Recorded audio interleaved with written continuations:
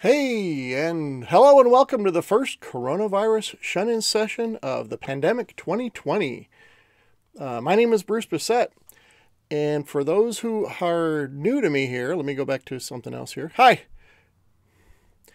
I hope yesterday's problems were fixed. Today we're definitely going to be getting our session started this morning.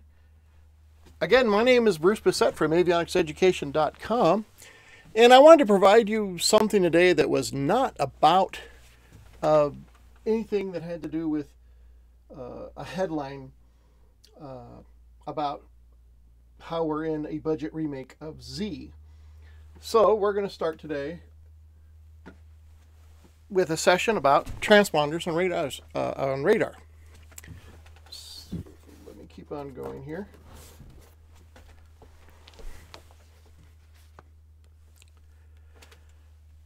Sorry for the pause.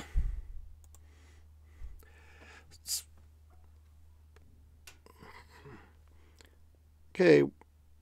Again, my name is Bruce Bissett from Avionics and we're going to start today with a technical training section that I had done when as part of my avionics program, that I taught many years ago. Like 3 years ago, that program ended.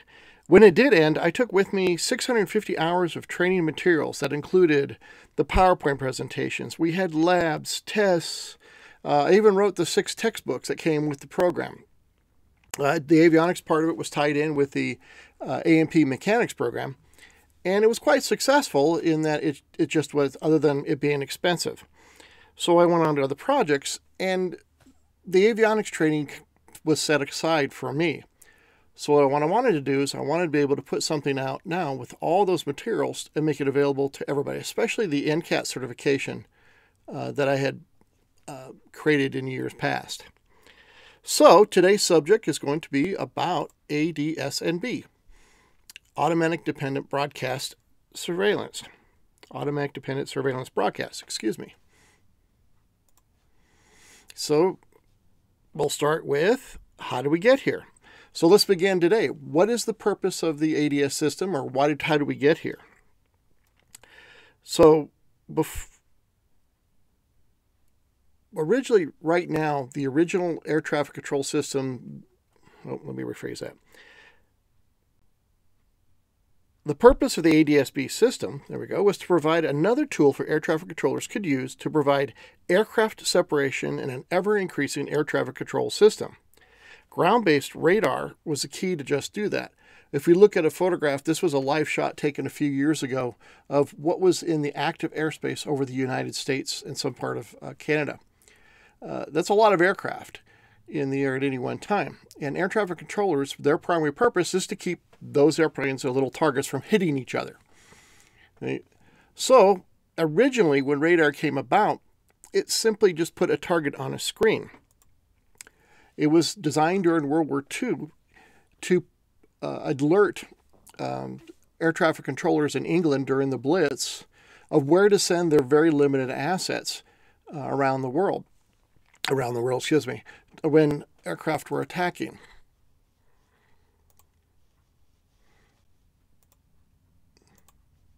Hang on.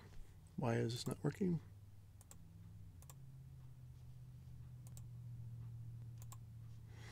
Well, this is good. Sorry about that. While I try to figure out my glitch problem here. There we go. So we'll come back to it. Again, identification friend from foe became a real issue. In other words, when the radar systems were first put into place, what would happen is that we didn't know what they were. So the first transponder system was a way for air traffic controllers at the ground in English to be able to go through and descend what's called a response. The original system was called Parrot and operated as an ask-tell response passive system, meaning that if a ground controller wanted to know the identity of a target on the scope, that person would activate a transponder such as this. This is one of the original transponders. And if the aircraft was set up correctly with today's squawk code, which was a 4-digit number, it would respond on another frequency, which was the 1090. So back in the day, it was 1030 interrogation from the ground to a 1090 reply from the aircraft. And then that would cause a bloom or a scope to come up, or an indication to come up on the screen. So this was the basis, really, of all transponder systems today. So I wanted to show you that this was the transponder box there. You can see it. And we still use the 1030 ground interrogation frequency, and we still use the 1090 response code today. So from 1945 until about 1980, the transponder code system had two modes. We had mode A, which provided air traffic controllers a 4-digit number assigned by controllers. Could be as part of an IFR flight plan, or could be as part of a VFR pilot flying in the aircraft, meaning not under air traffic control. So that was mode A. Mode C was the second mode, and it was a second transponder question, and that was the pressure altitude of the aircraft, or the true altitude, depending on where it was in the system. And this worked fine for many, many years until the airspace started becoming congested. Later on, in the late 80s, the two-mode system was augmented with a third system called Mode S, or 1090ES. If you're wondering what 1090ES stood for, that stood for Extended Squitter. And what it did is it provided more information to air traffic controllers about not only its altitude and its assigned number, but now you're getting ICAO addresses. You're actually getting positional information, and you're also getting other, like for example, for an airline, you'd have the flight number information, which would be tied to, and the flight number information would be tied to the flight plan for controllers. So air traffic controllers had a lot of information that was being provided onto the scope and could be called up. Now, the mode S system and A system and C system all operated within the radar line of sight process of air traffic control, meaning that only if the aircraft was replying to transponder signals could it receive information in mode S if it was applied for mode S. Now, mode S is still required today, and we'll talk about that in a second. So what led to the next level, or the ADS-B? And there was a couple reasons. One, high traffic congestion was a big one. We were having more and more aircraft in the system, both being controlled and uncontrolled, would actually cause problems on the scope when it came to identification of aircraft that were operating, whether it was under control of the controller directly or just transitioning the area. And the other problem that ADS-B was designed to solve was the problem of poor radar coverage, meaning that because the radar system and the transponder system only worked within line of sight of the ground station, this meant that the information from mode S could only be received if it was in line of sight. And if you're talking about aircraft in mountainous terrains or out over the ocean, that would be out of radar service pretty quick.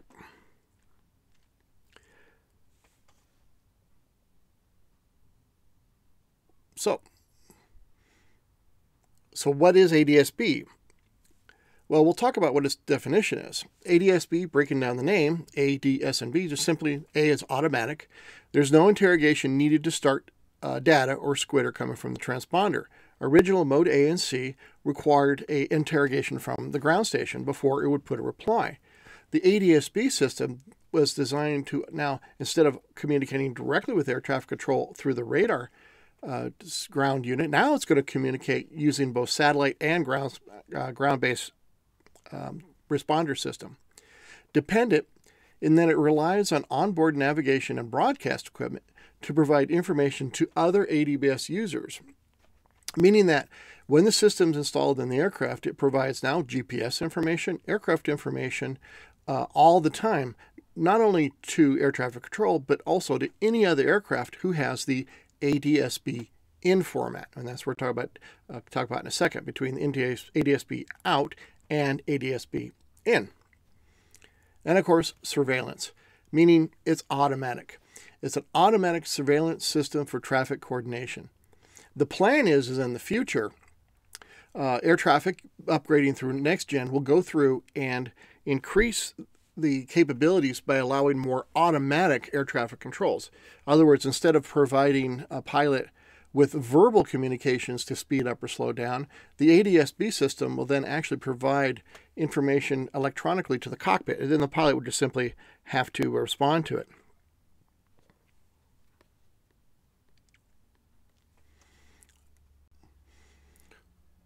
And that's the basics of the system. We'll look at the diagram here. The basics of the system is that we have a ground transceiver that will send communications links between air traffic control and a comlink on the ground sites and a satellite system. The aircraft will send out a couple notes here. It'll send out, which is the requirements after 2020, January of 2020. It sends out an out format. Who are you? What is your altitude? What is your GPS position? And that way, a higher level GPS position information had to be required than previously. In other words, Wide Area Augmented System or WAAS system. Okay, with that information, the out system could communicate directly to the ground system. It could communicate with other aircraft that were equipped with the in system. And at the same time, it also could communicate between air traffic controller stations. So where did it start out with? Well, the biggest problem in the first test areas was the ADS-B in the Gulf of Mexico, where it has 3,800 drilling rigs up to 400 miles out into the Gulf. In weather, the weather in the Gulf is notorious for hurricanes and low visibility. Obviously, you're not flying aircraft in hurricanes. Okay, now most of these platforms are located far out past the coverage of aircraft radar system. In fact, 70, 90 miles out, and you're blind to radar at low altitudes. So with traditional coastal ATC RBS, ATC stands for Air Traffic Control Reply Beacon Systems, Mode A and C, the radar service is 70 to 90 miles offshore. So to provide separation for the helicopters that were operating under IFR, what air traffic control had to do was they had to close large spaces of airspace, 20 by 20 mile square, to all other traffic until the helicopters could reach a VHF communication checkpoint, or they could talk to company radios. The helicopter's position was then relayed manually to Houston Air Traffic Control for position verification. Back then, the navigation, before GPS, was done either by dead reckoning, time, speed, distance, and direction, or if it was a more modern aircraft, had inertial navigation systems. Now, the addition of GPS navigation systems means that now the position reporting became more accurate, but it still required a verbal communication with VHF radio. So what air traffic control wanted and what the system was tested was to be able another method of provide continuous coverage. So in December 2009, the Next Gen program moved forward with the ADS-B installation for the Gulf of Mexico operations. In addition to airborne equipment, the FAA installed VHF ground stations throughout the Gulf that communicated with the coastal controls via the satellite links. So in addition to the satellite communication, you had all the drilling stations had communication links. The aircraft could then be displayed on a screen to air traffic control to allow the controls to provide aircraft separations. Now, aircraft, helicopters, and the crews can be directed straight to their oil platforms and not having to shut down the airspace like they used to have before. So now more aircraft is being provided in the system. The other benefit of this is because you had real-time positional information to air traffic controllers, that meant the traffic collision avoidance system was activated. So if helicopters became in a collision situation, then air traffic controllers, or the aircraft themselves, could provide TCAS warnings. So as a result of the Gulf of Mexico program, the FAA has moved forward with the implementation of ADS-B installation requirements for the rest of the U.S. So what was learned about the Gulf program is that pilots and controllers were provided with more precise information about the location of aircraft and to be able to allow them to navigate to and from their destinations. As a result, the National Airspace System was much safer, near misses were greatly reduced, and you had more air traffic in the area. So today, the ADS-B system is installed and operating. Right now, all the aircraft that want to operate in certain airspace, and generally speaking, it's the same airspace that was required to have the Mode C and Mode A transponder certification. Now Mode C becomes into effect, and I'll talk about that in a second. So that means all aircraft having to have out information must be able to operate in the airspace, and it must be functioning. So the question becomes, what is the maintenance requirements for this equipment? Okay, once it's installed, we all installed it using STC data for the most part, because most manufacturers had not updated their equipment lists and their maintenance manuals to the new equipment when it was designed. So what they did is they went through and would put it included in the supplemental type certificate, and then each system would have instructions for continued airworthiness, or ICAs. Once the aircraft is installed, the system is operating, it's tested, then it has the same inspection requirement as any piece of avionics equipment in an aircraft. For example, when we do an annual inspection on an aircraft, or part of an inspection program, we're going to look and ensure that is the system operating normally? Is it clear and readable? The displays indicating properly? Are the controls on it functioning? Are they clear? Is everything about it secure? That is the basic avionics inspection of any equipment that's in the aircraft. But what about certification or recertification? Now, most equipment, most aircraft that were required to have the extended SQUITR, or ES, or Mode S, were already on maintenance programs that included air data computers. So they didn't have the FAR Part 91 217 altimeter correlation inspection that now the new ADS-B out system is required to have. So even with the universal access transceivers, the UASs, let me show you the next slide, the UAS system, they still required to use, or they read the altitude information from the Mode C output of the transponder, which means for that system to be current and function in the aircraft, it must have a valid what we call the IFR transponder pedostatic check. And that has to be done every 2 years. So that was really one of the big changes for maintenance of the ADS-B. Every time the aircraft flies, we talk about the individual maintenance, the FAA will monitor the output of the signal. If the signal becomes suspect or the signal has a problem, what will happen is that, let me change the scene here. What will happen is that, there we go, there I am. What will happen is that the air traffic control will send a letter to the aircraft registered owner to let them know that they had an invalid ADS-B mode.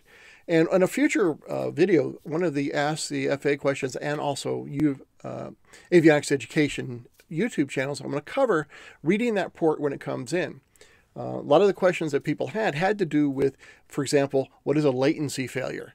What were some of the main common errors that were being reported by ATC, and then really what it meant? But with that being said, what was required is that was it. There's no continuous maintenance or periodic test outside that. As soon as you turn on the system, the vast majority of these systems had built-in test equipment. If there was a fault or failure, there would be an indication as part of the installation.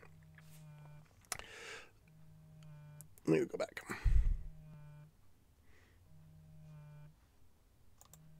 Sorry about that. So form, fit, or function, where the boxes are, security, all that stuff is still applies to this piece of equipment. And can you see the codes? Is it working? Is it connected? Is it putting out output? Let me keep going through and make sure here I got everything.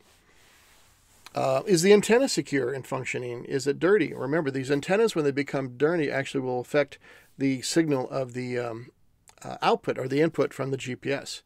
Some other problems that they're having is that somebody forgets to put a WAS-capable GPS and leaves the old GPS system installed. That can happen. Again, looking at the other antenna, if I'm using a universal access transceiver, like I said before, there was two types of systems that could be installed. A Mode S, or what they call 1090 extended SQUITR, and the other one was a universal access transceiver. And this universal access transceiver, if you didn't know that, is actually only good in the continental United States. You can't fly to Mexico, and you can't fly to Canada with the equipment, or Europe, and you can't fly in the positive control airspace, or PCA, with it. If I fly above 18,000 feet or flight level 180, I have to have extended or 1090 ES. So the universal access transceiver then has an extra antenna. It'll have a communication antenna on the bottom of the aircraft to be able to communicate with the ground stations. There is a requirement that somewhere on the panel there is control or indication that you could turn the system on. If it doesn't have an air squat switch, that the system can be turned on manually. Or if it fails, it provides an indication to the pilot of a failure. Again, all that stuff has to be functioning. So real quick, I want to talk about testing here. Right now, the only piece of test equipment I'm aware of, there's a lot of specialty equipment. Here's an example of just an IFR 6000 from, at the time, Aeroflex. I think another company had taken them over. And it has to have ADS-B capability to be able to test the ADS-B system, particularly for installations. You can't just go through, install the equipment on the aircraft, and then go through and show it on your iPad and I'm good to go. That's not a valid test of the parameters for the ADS-B system test. Now, if I have a malfunction or a system or receive a report from the FAA, then I need to have this test equipment back to be able to check the radio integrity of the system. And like I said, I'll cover that in another section when it comes in.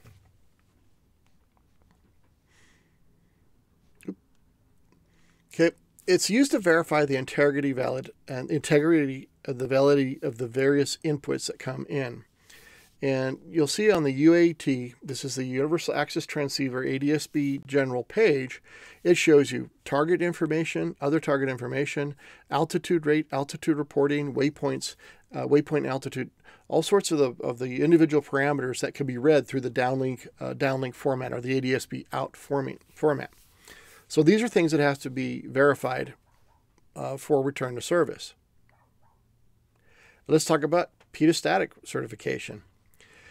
For 1090 ES, aircraft that operate under Mode S, okay, I'm going to say in general, those are large aircraft, jet aircraft that operate under air data computers, which means that the air data computers will have maintenance programs for instructions for testing the altitude output. That's okay. Okay, now for 1090 universal access transceivers, or basically the rest of general aviation, we need to do a FAR 91219 altitude verification test. And that's the same test that we call the IFR certification, meaning it's this pedostatic check, or the static system check, that requires a validation of the pilot's main source of indication is valid to now the transponder blind encoder and what the ADS-B system is reading. So moving forward, who can do this test? And there was a lot of questions that came up about that. One of the questions we had when I was at the FAA Academy last week was talking about who can do the 91217 inspection. And I can tell you right now, it is an instrument check, which means it's outside of what an aircraft mechanic can do. For example, an aircraft mechanic is allowed to do the static system check of an aircraft. They can use this piece of equipment or some equipment like it and check to see the leak down rate of the static system for this. But that's the end of it. To be able to do the certification check of the altitude source, you must have either be a manufacturer or an airline under a CAMP program, or a repair station with at least an instrument rating or a limited specialized service that covers this type of test. And it has to be done every 2 years. Otherwise, you can't operate the aircraft in any of the airspace.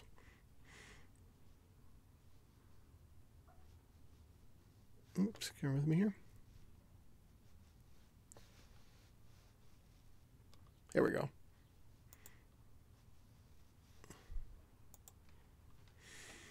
So, where do I find the information about to ensure that this is a valid installation? In the paperwork and records. If it was a legal installation done by a certificated mechanic and certified, you should see a Form 337. On the back of the Form 337 should have somebody that wrote this statement and said, the installation ADSB out system was showed to meet the requirements, meet the equipment performance requirements, 14 CFR section 91.227. Okay. If it doesn't have this statement, the system is not legal to be used. So we need to have that in the data. Okay, FA monitoring. Like I said before, every time the system turns on, the equipment will go through a self-test functions. Okay, after that, when the aircraft flies, the FAA is looking at it.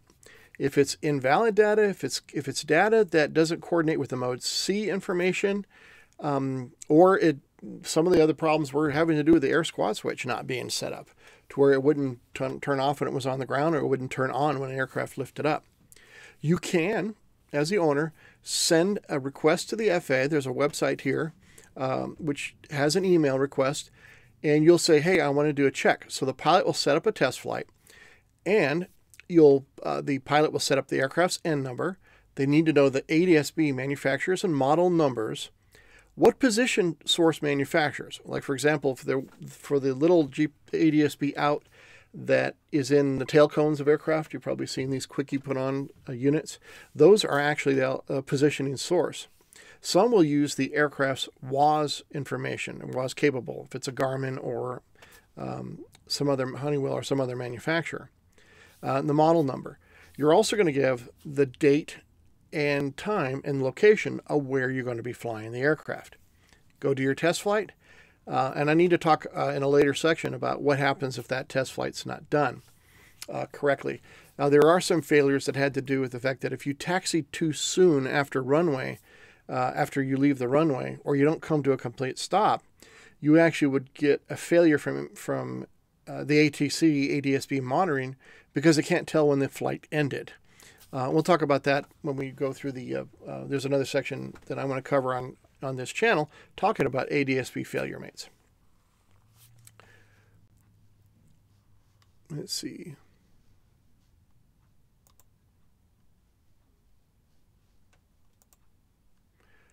And that was really what I wanted to talk to you about in this just short period of time. Just give you something to look at that was not all doom and gloom from the news. Hello, everybody. I'm back.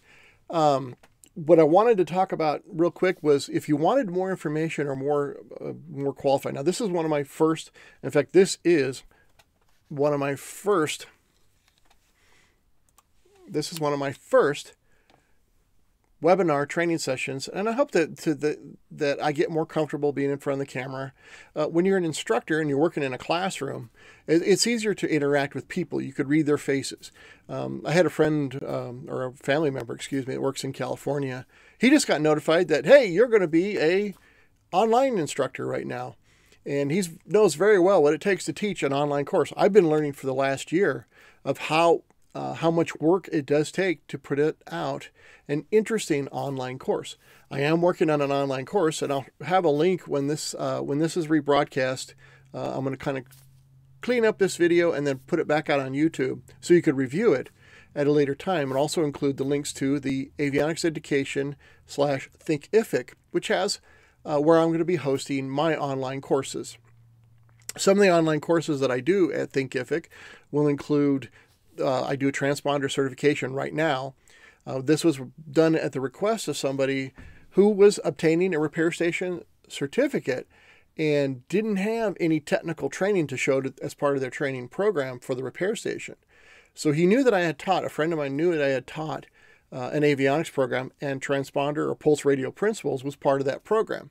So that is one of the first courses I'm putting together. If you go to Avionics Education / /Thinkific, you'll find an introduction to that course. Sign up for it. Take a look at it. A couple of the courses I have getting ready to go on air. In fact, probably the first session is I've decided to pull the trigger and do an online NCAT certification course.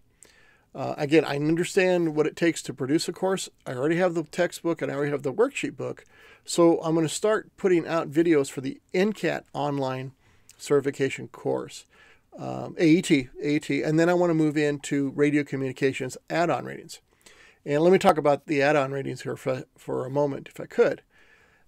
In the last year, the Aircraft Electronics Association, this was a trade group that helped out small avionics shops navigate the FARs and the FAA system, actually got permission from the FAA headquarters to allow repair stations to issue a repairman certificate under Part 65 to those technicians who have an NCAT AET and one add-on rating. Well, I've been selling the NCAT AET courses and the textbooks for going on 6 or 7 years right now. I've had really good success with the live courses outside of the logistics of having to get somewhere and then run the course. But it's been well worth it for me to come face to face and actually talk, excuse me, and actually talk to people at classrooms. I'm a classroom instructor. I like interacting with people's faces and not a single eye, which is what I'm looking at right now. Excuse me. So so now with the add-on ratings, the NCAT we understand, but the add-on ratings were the radio communications, which I'd like to do first because I have been working on a textbook for that, and I'll have that done shortly. The other one was dependent navigation, which was VOR, ILS, DME, GPS. These are things or systems that were dependent on an outside source for navigation. And then we had autonomous navigation. Autonomous navigation was the flight instruments and the inertial navigation, attitude heading reference systems. These were more internal or internal to the aircraft navigation systems. In other words, how does the airplane know what altitude it's at? How does the aircraft know if it's what it's heading, if it's straight and level? So that was autonomous navigation. There was onboard radio communications and safety systems that was part of, that I taught as part of my radio communications class, and we did passenger address systems, intercom systems, and at the same time I covered cockpit voice recorder and we did flight data recorder because it was a similar system. And then the course that this is part of today that you've talked about is just a taste of the transponder certification course. Under the transponder certification course, that was part of a bigger course called Pulse Radio Systems, which ties into a repair station rating. These are part of the radio rating. Pulse radio systems, or Pulse radio systems operations, was weather radar. The transponder radar, transponder system. DME is a pulse radio system, and so is radio altimeter. And included in that class, I included the safety systems, which was traffic collision avoidance system, terrain warning augmentation systems, TA, and ground proximity warning systems, which are all tied to radar and radio altimeter systems. So that's another course that I, again, over time, out of that 650 hours that I created, is going to be put online eventually. So go ahead and check out my Thinkific site. Go ahead and sign up for a course. You don't have to pay anything. I've set up all my courses to where you could pay for them in segments. If you have AF Cool, in other words, you're separating or getting ready to separate, or if you're still in the military and you want your NCAT certification, I set up the payment schedule to where you could get your certification through the course and then pay for it later when you get your certificate. So if you like the video, if you don't like the video, I want to hear about it. Give me critiques. I always will try to improve my presentation. I always try to produce. So don't forget to hit the subscribe button, hit the notification bell, and make a comment down below. And thank you for putting up with me for the last 35 minutes. This is session number 1. The Corona 2020 pandemic session tomorrow, I'm going to cover ATA Chapter 20 section on electrical connectors, which is an avionics, an air carrier avionics course. So with that being said, we'll see you tomorrow.